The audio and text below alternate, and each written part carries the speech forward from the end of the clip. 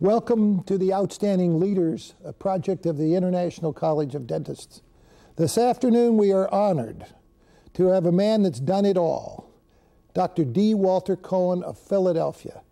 Walter, welcome to the program. We are pleasure that you've been with us this afternoon, and we're delighted you could take time in what is a very busy schedule to be with us. Thank you, Dick. It's great to be here. I'm honored to be here.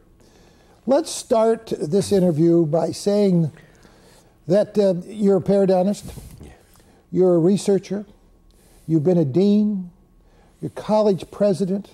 How did you have time for that? Now, let me start at the beginning tell me about your early days. Tell me about your mom and dad.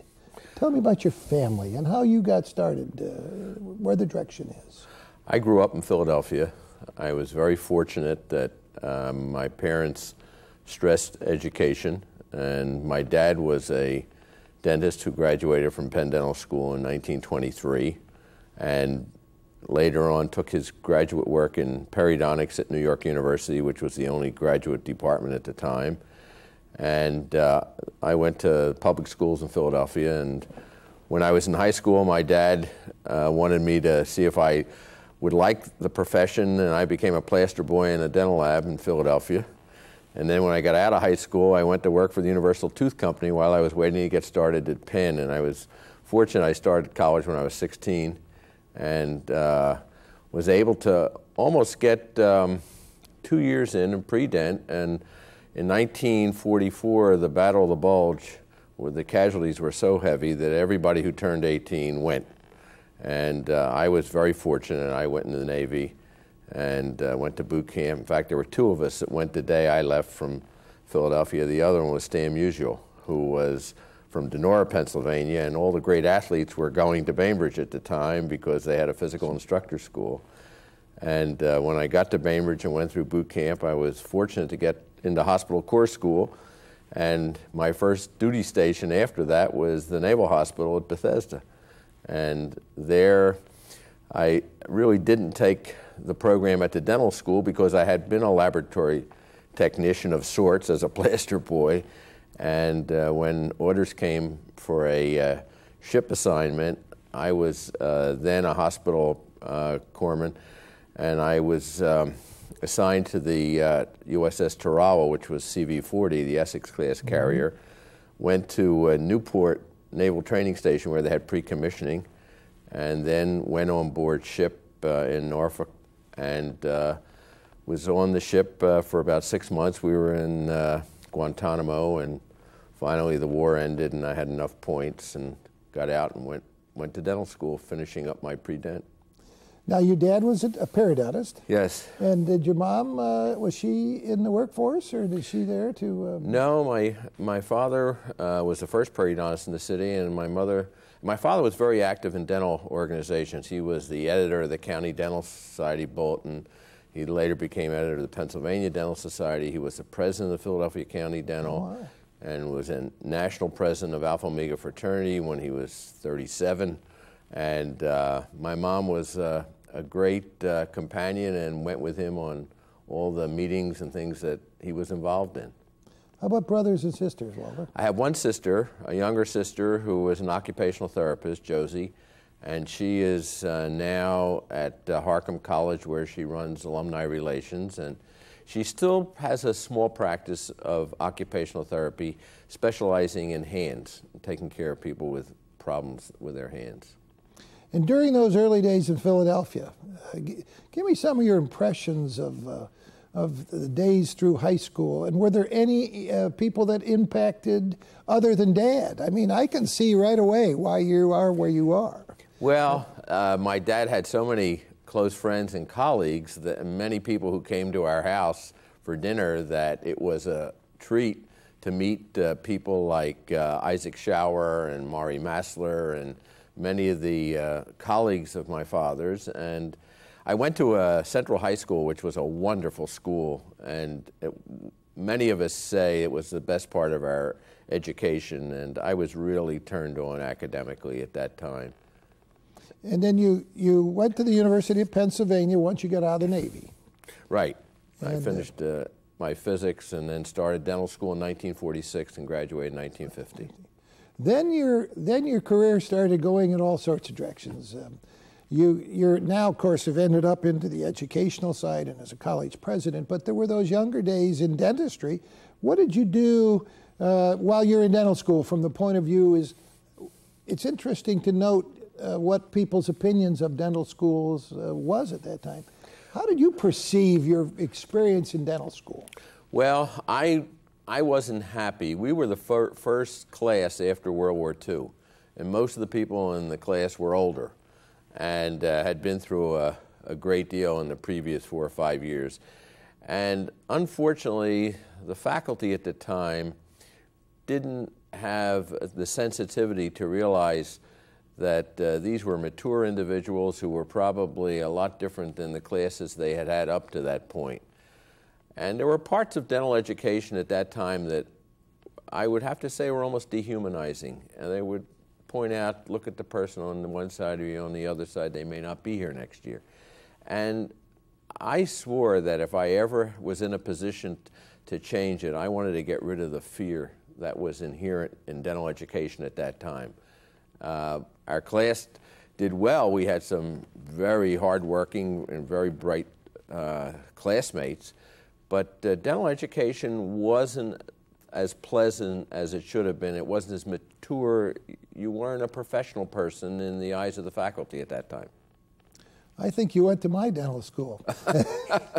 Now, at that point, were there some career influences, in fact, and some very significant people that would... Well, I was very taken by Dr. Appleton, who had been chairman of microbiology and then became the dean during the time I was there. And the professor of oral histopathology was Paul Boyle, who was a strong influence in my career. And then in 1949, I met Henry Goldman, who then was at the Beth Israel Hospital, and many people consider him one of the fathers of modern periodontics.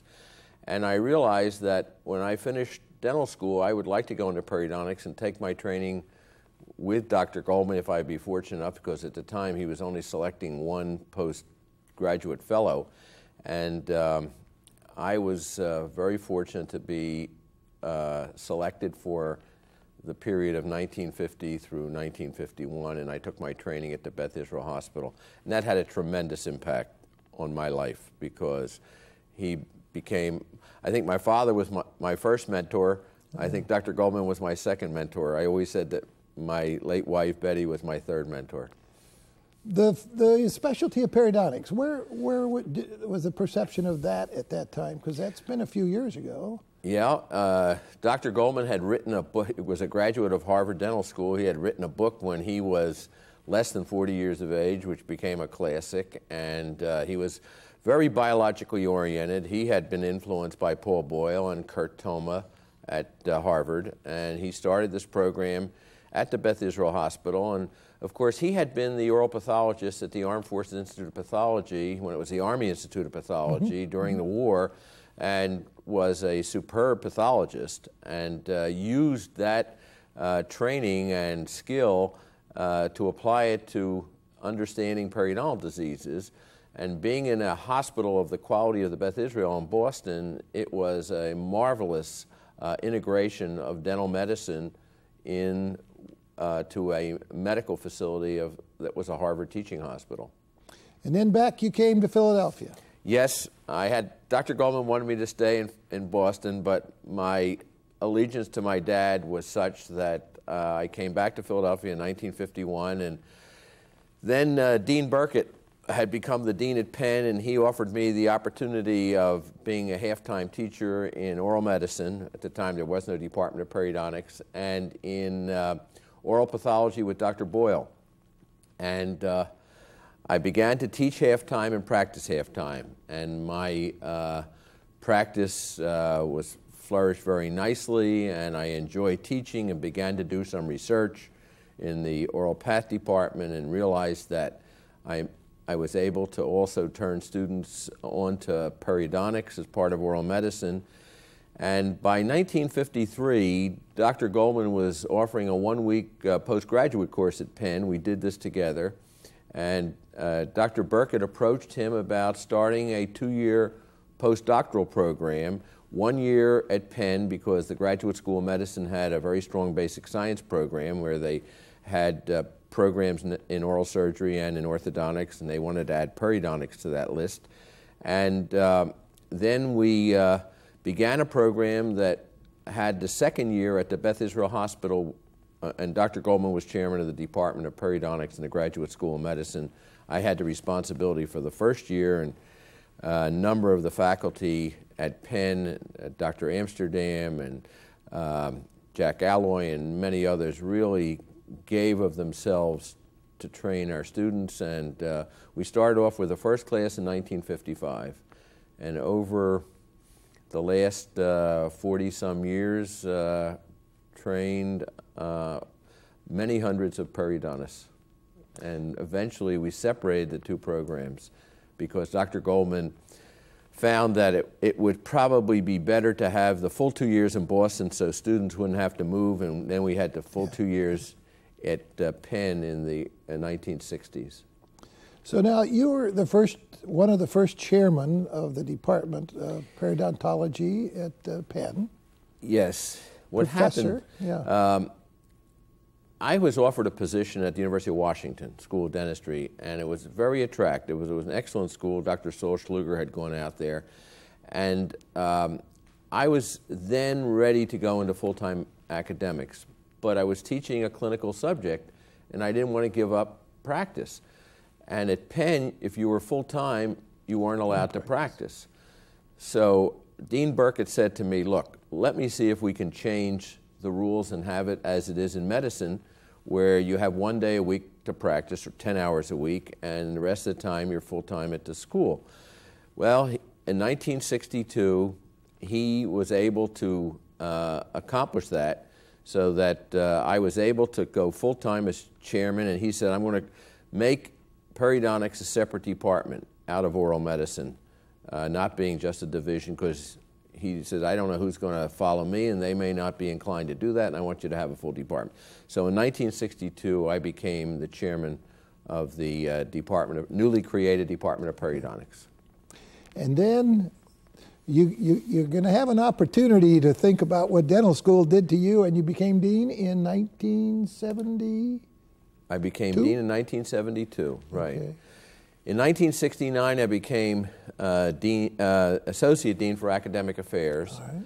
And then one of the graduates of Penn Dental School was Jim English, and he caught me at an IADR meeting and said, I want you to do me a favor. If you're ever invited by the search committee at Buffalo that's looking for a new dean, I want you to say you'll come up and at least look at the school. Well, I was invited, and I did go, and I was very turned on by what he had accomplished there in a 10-year period from 1960 to 1970. And I was about to consider an invitation from President Martin Meyerson at Buffalo to go there as dean. The provost at Penn got a hold of me and said, I want you to stay at Penn. He said, Buffalo will never be in your lifetime what Penn is now. I'll never forget him saying that. So I stayed, and fortunately, President Meyerson moved to Penn. People think I recruited him. And I became the candidate of the search committee, and in December of 1971, I was made dean designate, and Dr. Burkett stepped down in 1972, and on July 1st of 72, I became the dean. And during that time, it was significant because you did remember your days as a dental student, and you were very early in the concept of altering dental education. Yes. Tell us about that, because I think that's very significant. I was always fascinated by the fact that dental schools many of them had wonderful members of the faculty, but the students never saw them do anything. And I thought to myself, why don't we do what medicine has done and have the student be a preceptee and the faculty member being a preceptor? And I always use as an example, if somebody were trained by DeBakey, obviously they not only saw him operate, but they assisted him. and worked their way up from third-year resident all the way up to first-year resident where they were first assist. I said, why aren't we doing this in dentistry? So we began to look at the curriculum at Penn and say, what does society need? And we felt that what American society needed was a highly competent generalist. And we thought that we could change the educational system so that you didn't have requirements that you had to do X number of certain procedures, but that you had to take care of a family of patients. And so we tested a model with two groups. We took 20 juniors and 20 seniors and put them in what we call general practice groups, where they didn't have to move around from the operative to the periodontic to the prosthodontic clinic. They stayed together for the full 2 years. And the faculty that taught them also were very, very well-rounded, highly competent generalists, and helped them with procedures. So it wasn't unusual to have a faculty member do something with a student assisting, and then they switched. The student would do it with a faculty member assisting. So they got to see things that they weren't getting in the traditional educational system. Well, we tried that, and it went so well in a pilot study that the student body came to see me and said, they're getting a better education than we are, and we're paying the same tuition. I said, all right, let's see what we can do. And I said, either put all of us in this new program or stop it. Well, one thing we learned, if you're going to go to that type of a model, you can't have a 1-to-10 faculty-student ratio. It has to be 1-to-5. The faculty can handle a certain number, but it was going to mean either we doubled the faculty or halved the student body. Our faculty at a retreat decided we're going to cut the class in half from 160 to 80, and that was the way we would accomplish putting everybody in these general practice groups. Well, we went down to the university administration and we said we've come up with a very, what we thought was innovative plan, and we want your support. Well, when they looked at the fact that we were going to cut the school in half, when at the time there was a perception there might be a shortage of dentists, and we had been given money for new facilities from the federal government, which said you're going to keep your class size at 160, the university said, no way. They said, you only tested the last 2 years. So fortunately, Robert Dunlop was one of the three co-chairs of the Board of Trustees, and he was on the foundation, the Pew Charitable Trust, and he said, we're going to get you a grant to test this whole concept for 4 years. And so the Pew Foundation gave us almost $2 million, and we set up 3 basic models. One was to have a faculty-based practice where we had students plugged in from year 1 through year 4 for clinic. We had and that had private patients and university employees as its patient base. Then we had the model, we called that Model B. Model A was to take the patients who came into the school, and we also put the students in this model, including a 1-year postdoctoral internship or residency program in general practice. And then we had the traditional model, which was the one I was describing earlier. We evaluated this with the people at the Wharton School looking at it very, very critically. The trustees were very impressed with what we were doing, and at the end of 1980 or 81, the school said, okay, you can now proceed with cutting the school in half and going to this new model of education. This was called the Pennsylvania Experiment, and it was a fascinating experience to see students starting in year 1 plugged into a faculty-based private practice. And in fact, one of the wonderful things that we did was to publish this book, Educating the Dentist of the Future, the Pennsylvania Experiment. And this was all made possible through the Pew Charitable Trust. And the Pew Trust eventually got involved in helping dental schools around the country. And this was their first venture into dental education. So that was one of the ways that we changed dental education. The other thing was that I wanted the students to be treated as uneducated colleagues, that they were our colleagues from day one, and our job was to educate them.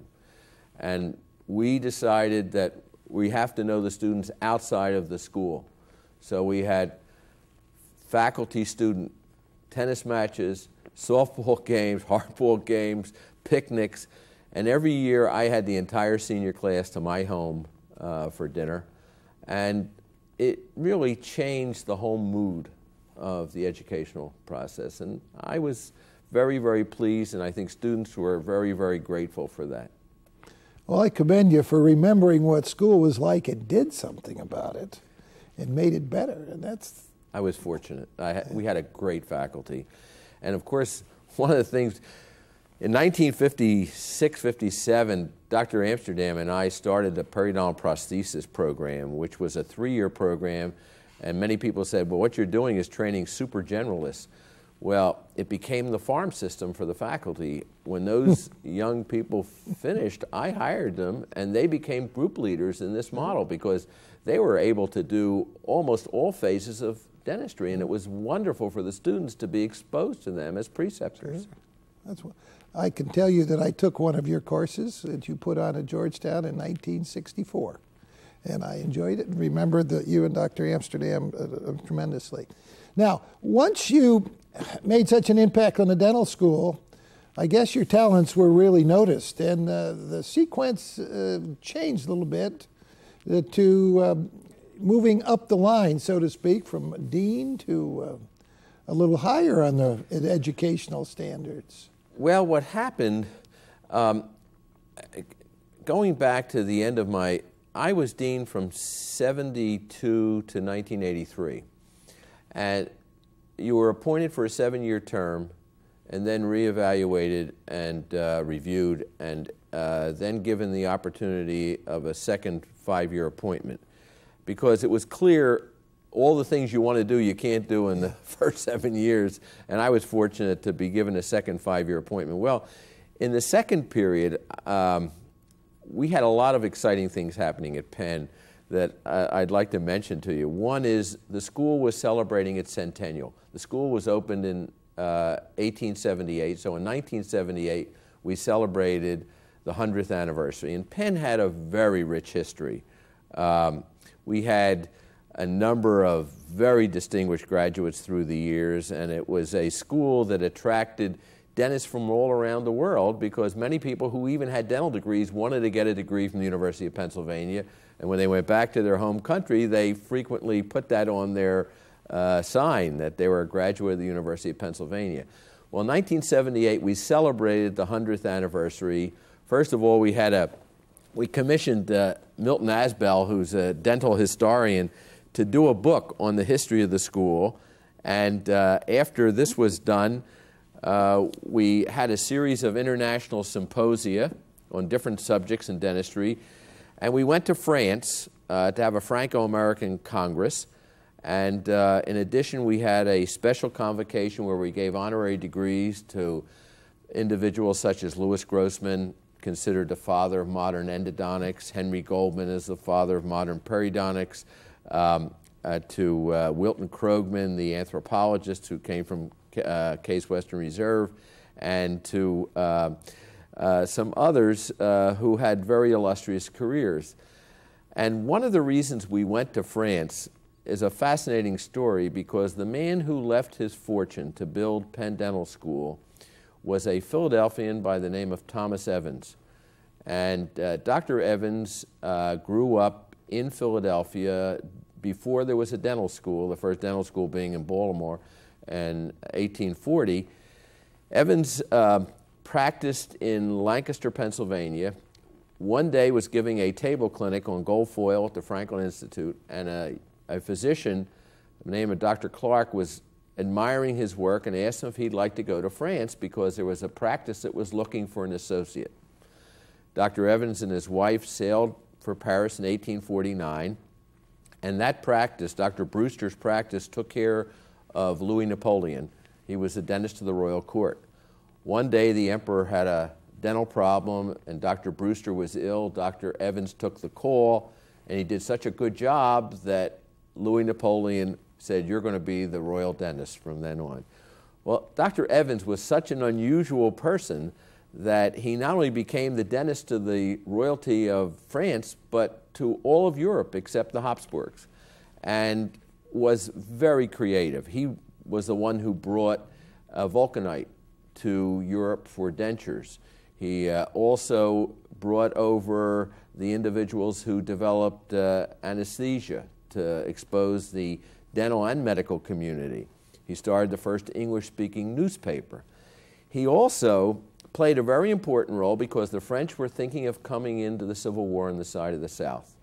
And the emperor wasn't sure what to do, so he sent Dr. Evans. Evans met with President Lincoln, and the president said, keep the French out of the Civil War. Well, while Dr. Evans was here, he visited the Civil War battlefields, and he always was very interested in what happened to the war wounded. He was devastated at the Crimean War at seeing the number that didn't survive. He visited General Grant, and he bought an army field hospital and sent it back to his home in France, in Paris. During the Franco-Prussian War, the French soldiers that were treated in the hospital that he set up on his grounds survived better than those in the French hospitals, and they found out it was because the flaps in the American field hospital were open and airborne infections weren't going from one bed to another.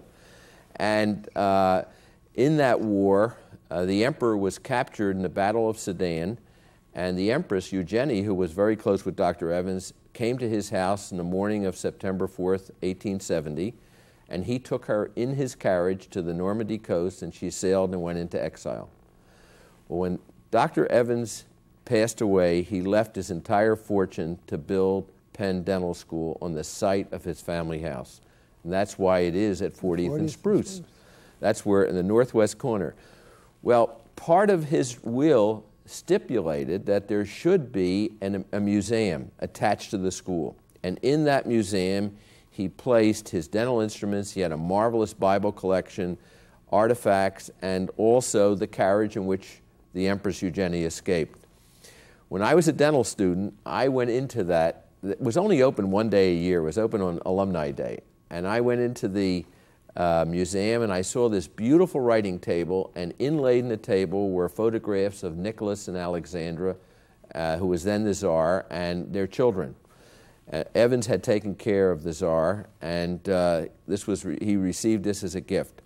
When I became dean, I wanted to find that table.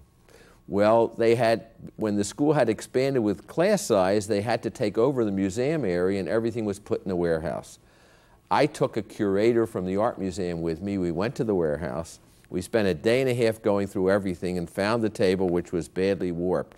But we also saw this lovely painting of flowers in a brioche. And I said, look at this, Joe, it's signed Manet. And he said, well, you know that Evans had some paintings that were signed but weren't authentic, and that was true. The Canalettos were the school of Canaletto. I said, but I like this, and I took it back to my office and I hung it. And we said, we better accession this collection, and we invited Christie's down from New York.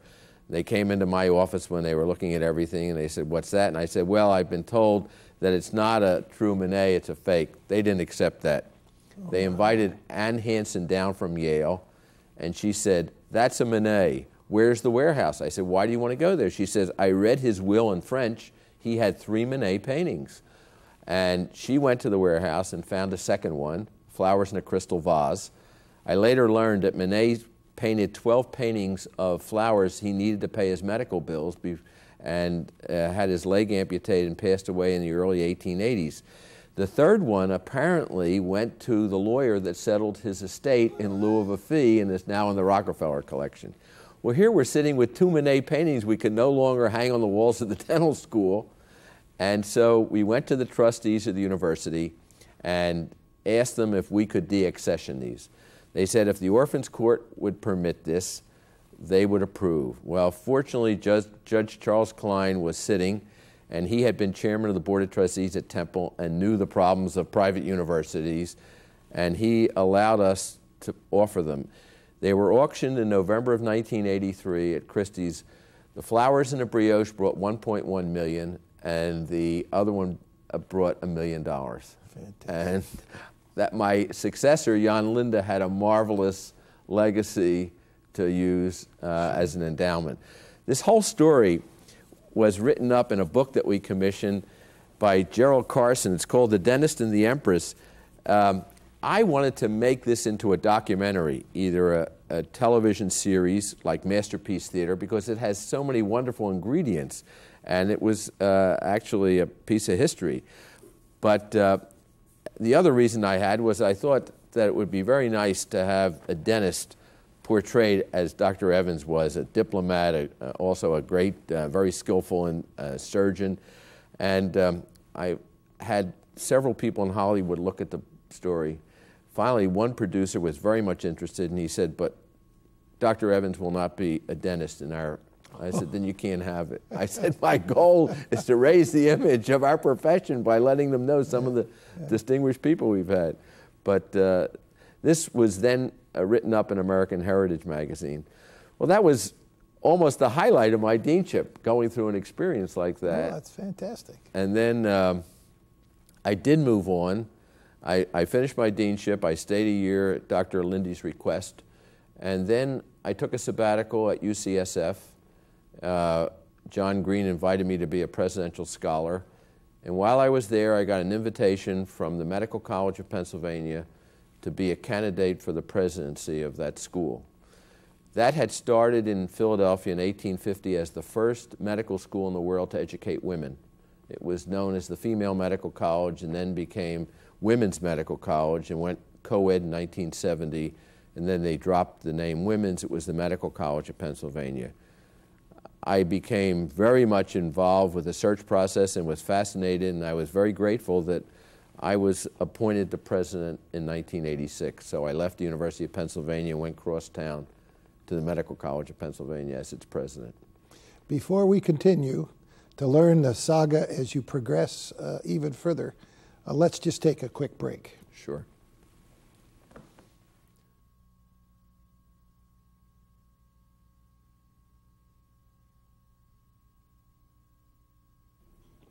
Walter, we have you as the president of the Medical College now, and let me just, I don't want to miss any of things because I think it's extremely important.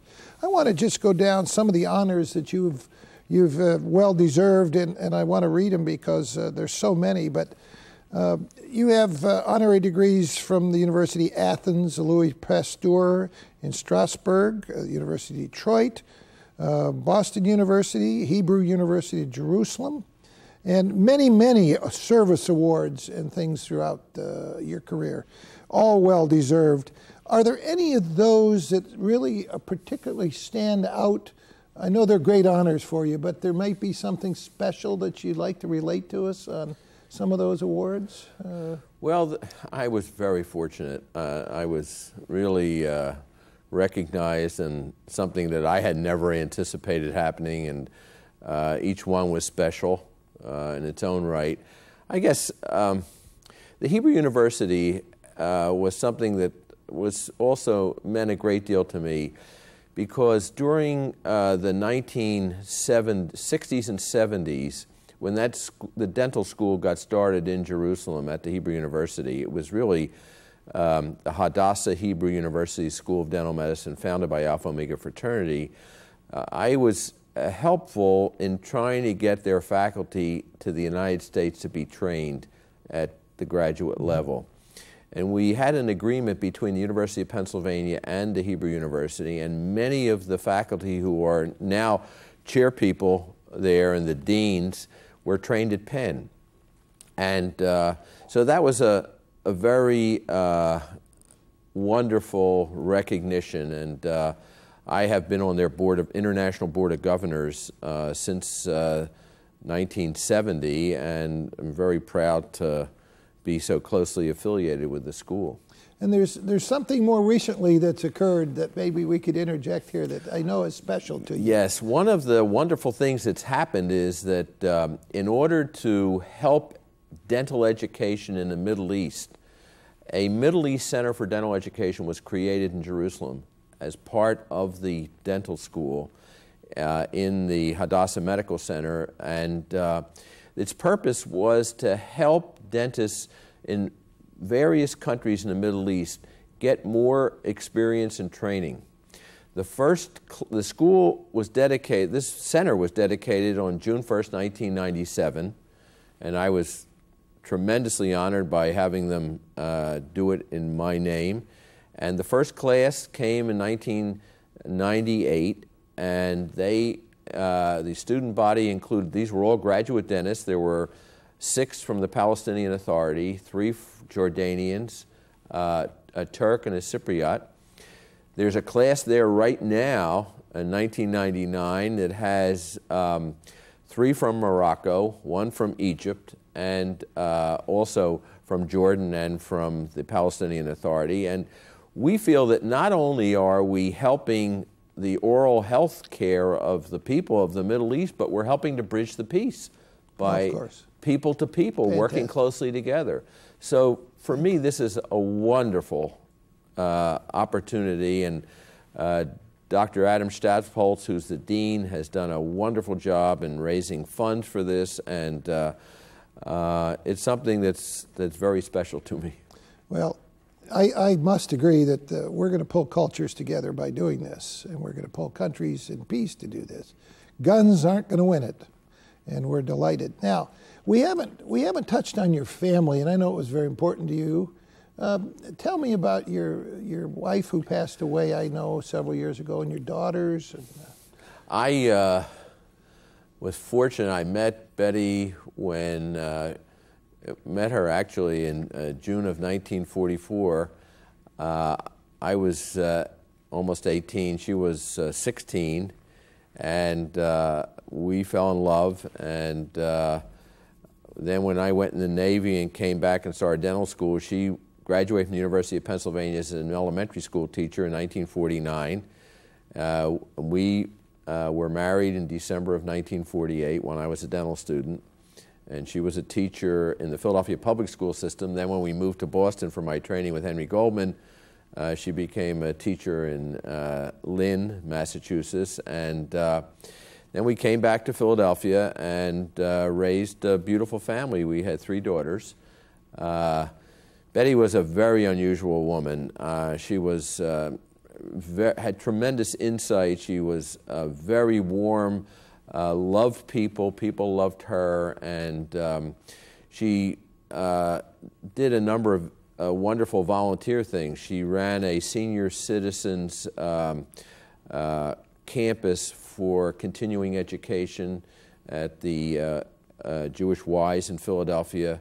She also worked with handicapped youngsters, disabled youngsters. She was very gifted in music and was able to reach them through the piano and things like that. And a lot of that was transferred to my daughters. I have 3 daughters. The oldest one, Jane, is married and has 3 children. Her oldest is graduating college this year from Cedar Crest and going on to psychology. Middle one, Lauren, is at Drew, and my grandson, Michael, is a freshman at George School. Amy, my middle daughter, is still single. She lives in Philadelphia. And my daughter, Joanne, is a psychologist, and she was married last year and lives in Allentown. Her responsibilities are at the Lehigh Valley Medical Center in family medicine, and that's where she met her husband, who was a resident there. And fortunately, my father lived a very full life and passed away last June at the age of 96. Wow. But he was very vital. He played tennis till he was 92, was written up in sports in one of the tennis magazines. In fact, we had a 4-generational tennis match. He played with my daughter, I played with my granddaughter, and the best thing was we split sets. But tragically, Betty developed diabetes with her last pregnancy and developed all the complications of diabetes and passed away on March 13th, 1992. And it was been a major loss to our family as well as to society in Philadelphia. But she was a wonderful hostess. Just to give you an idea, when we were entertaining dental students at our home, she would invite them and break the class up into groups of 70. But she cooked all the food herself. And the one thing she didn't realize until the first time she did it is the most undernourished group of students, our dental students, they went through that food like locusts. And she realized that she had to come up with a strategy to do that. But we had many wonderful people stay with us. One who I'll never forget, who used to come to Philadelphia to lecture to the students, was Harry Sisher, the anatomist. And Dr. Sisher would come to Philadelphia on Friday, loved to go to bookbinders, he loved lobster, and then Saturday we'd take him to the Philadelphia Orchestra. And he, being educated in Vienna, he was a brilliant man. Knew his music, and I'll never forget one night sitting at the concert, they were playing Vivaldi, and he says to me, they're playing too fast. Oh. So afterwards, we go backstage to meet Gene Ormandy, who had been a patient of Dr. Amsterdam's and myself, and his father had been a dentist in Vienna. And Ormandy sees Sisher coming to him. He says, is this guy looking for a job?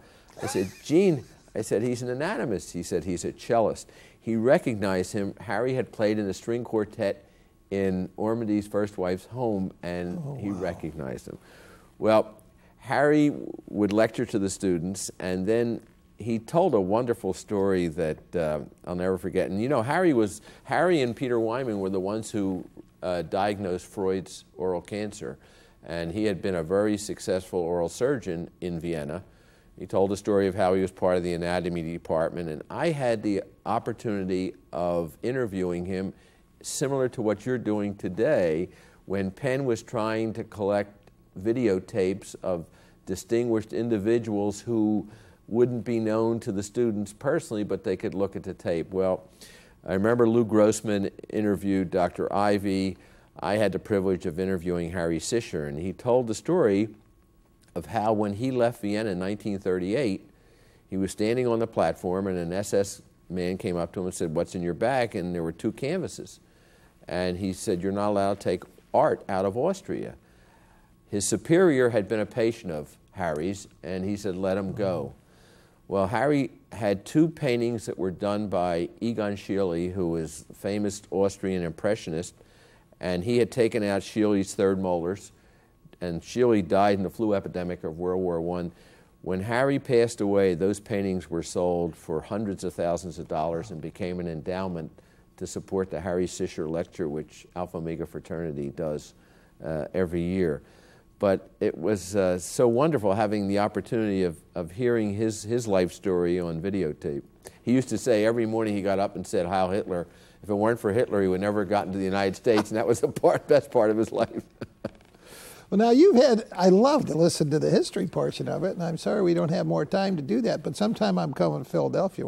I'd love to hear more stories. Tell me now, I know that you're Chancellor Emeritus of Henneman, and I'm not quite sure that. Relate what happened in that area and how they got named and what happened. What happened was in 1988, we became part of the Allegheny Health System. And our students started going to Allegheny General in Pittsburgh for part of their medical education. And it was a very successful program, and we acquired a number of hospitals, St. Christopher's Hospital for Children, the Graduate Hospital, and then in 1993, the opportunity to merge 2 medical schools occurred. Hahnemann, which was the home of homeopathic medicine, and the Medical College of Pennsylvania came together and became the Medical College of Pennsylvania and Hahnemann University School of Medicine, MCPHU, and of course the next day the students had sweatshirts with McFoo on them, so we knew that there would have to be a name change, and that became Allegheny University. Recently, we went through a lot of the problems that are impacting on almost every academic health center in the United States today as a result of a number of decisions that have been made with the Balanced Budget Act. And we did not survive as the Allegheny system. The medical school survived, and it's now operated by Drexel University, and it's known as MCP Hahnemann University School of Medicine. And we are graduating this year the first class of the merged medical schools. This is 4 years now. The hospitals were bought by a for-profit, by Tenet, and they're operating the 8 hospitals that were part of the system. I'm Chancellor Emeritus, and I'm staying there as a volunteer, helping them with a number of projects. Being that MCP was the first medical school to educate women, we've done certain things to carry on that heritage. For example, women haven't been rising in medical education to chairs and deanships at the same rate that men have. There's really been a glass ceiling. So 3 or 4 years ago, we started an executive leadership program for women in academic medicine. And naturally, I encouraged them to start considering a part of the 35 fellows they take to take some from dental education. So we now take 4 from dental education who are associate professors or above, and about 30 from medical education, and they come to Philadelphia for 3 sessions, 10 days in September. They meet with their deans at the AAMC, and then 10 days in April. Mm-hmm. And so far, it's been a wonderful program in helping women ascend to more senior positions. We also have initiated an Institute for Women's Health, and I'm very active with that, and we've endowed a chair in my wife's memory, the first endowed chair in women's health in the world.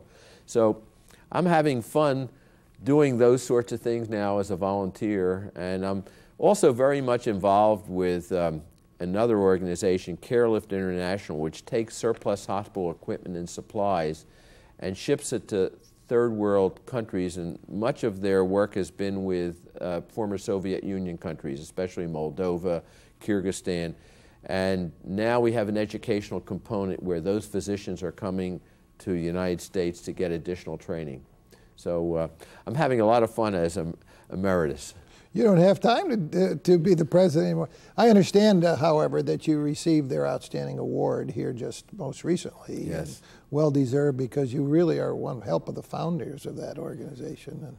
And I know it's appreciated internationally when people get the skills not only to run the operation or the categories of various instruments and various pieces of equipment, but to be able to take care of them and maintain them is very important. Otherwise, they would be put into landfill. Yeah, that's what happened for many years. So from an environmental standpoint, yes, it's great for our country, and the people who are receiving it are so grateful. Yes. George Soros and his foundation have supported for the last 5 years CareLift International, and now we're getting AID money from the federal government. Let's shift again, because you have so many opportunities that I want to ask you about.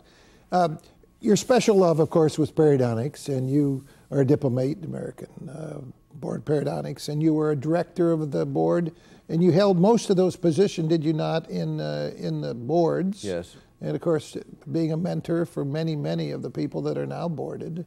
And you got some of the awards from the American Board and American Association. And are there any of those particular situations that were special? There's so many that could be, I understand, but well, maybe yeah, something. there was one. Unfortunately, in the early 1960s, there were a group of periodontists who were dissatisfied with the parent body, the American Academy of Periodontology, and they split off and started the American Society of Periodontists. They wanted a group of only specialists. And there was a lot of tension between the two groups. When I became president of the American Society of Periodontists in 1967, and Perry Ratcliffe was president of the American Academy of Periodontology, we said, we've got to bring these two groups together. And so we had a series of meetings, most of them at the O'Hare Airport in Chicago, over a period of a year. And we had 2 merger committees, and we actually were able to bring the two groups back together. And I felt very, very good about having accomplished that. And both of us, Perry and myself, were recognized for that activity. Periodontics. What's going to happen in periodontics? What are the changes going to occur? If I said, where will periodontics be in 2020? As a futurist thinker, give me some comments on what that may be. Well, one thing that I am delighted is happening, because I said it from day one, and you and I went through dental school at a time when I think there was much more emphasis on restorative dentistry and the treatment of dental caries than there was on periodontal disease. I believe that periodontics should be as important a part of every general practice as the treatment of dental caries. And I think we're seeing that happen now as a result of the changes in dental education, and generalists are now recognizing more periodontal disease. They're treating it, and in many instances treating the less severe types, and I think the role of the specialist will be for the very advanced cases. But what I see happening is really the result of research. I think one of the great things this country has going for it is National Institutes of Health, and the National Institute of Dental and Craniofacial Research has supported some very, very important research, which is pointing out that periodontal diseases may also be affected by systemic problems such as diabetes and other systemic problems that a patient may have. But in addition, periodontal disease may influence the risk that a patient has for certain systemic problems, such as cardiovascular disease. We know low birth weight in women can cause preterm abortion sometimes.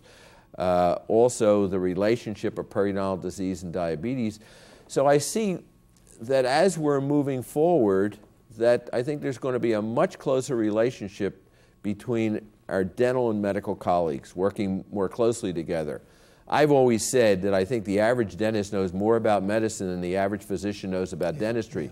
And yet, a physician will take a tongue blade and look right past the mouth. And that's a void in medical education, which I tried to correct a little bit at our school. I'm not sure I was successful. But I think one of the things that I envision happening more than it is now is that based on research, we're going to have a much more of a biologic basis to our practices. I foresee that with biotech, the dentist will be able to very easily, with a prick of a finger and one drop of blood, be able to determine a patient's blood sugar. We'll be able to do microbiology testing in our offices and know what pathogens are there. I also feel that there's going to be much more of a pharmaceutical basis for practice. I think pharmacology hasn't been an area that has been as important in the past, but I think with what we're learning today about the oral flora and the drugs that we're going to be using, and now that we have drug delivery systems that can be taken right to a pocket, that we're going to see a tremendous change in the way periodontics is delivered. I think more of it will be done by generalists. The specialists will be doing the more advanced cases. I think medicine and dentistry are going to work much closer together by the year 2020, I hope. And I think with the refinements that are going on with implants and many other things that are now part of our armamentarium, there probably will be no need for people to become edentulous. And I think we see that trend already. The 1990 census showed that fewer Americans had lost all their teeth than in 1980. And 1980 was better than 1970. I hope 2000 is even better than 1990. So I'm very optimistic about the future of the discipline, and I think it's going to be much more pervasive. And I think it's wonderful because I know you're on the council of the NIDCR now. Yes. Since they've renamed it, so you have some impact on maybe giving direction in that area. And I know that Harold Slafkin certainly is in agreement with those kind of He's encouraged us to start a Friends group, yes. the Friends of NIDCR, to let the public know what's going on in research. Yes. Because I think the public today is very much interested in medical and dental research with all the lay articles that appear in publications, and that's what the Friends group is trying to do. Now, if I'm a young kid, Philadelphia High School, and I run upon you and they say, hey, he's a dentist, and I say, doctor, I'm thinking of dentistry. What advice would you give me? Go for it. Go for it. I say, you know, I used to go out to Penn even when I was at MCP. The admissions office had me come out to talk to students who were considering dentistry applicants, and I still am very bullish about the future of our profession. First of all, at Penn, you have a very interesting opportunity. You can take combined programs, DMD, MD. You have a DMD and an MBA in the Wharton School. There are those who take a DMD and a master's in education. There are some who've taken a DMD PhD. So you have a series of tracks, like small schools within a larger school.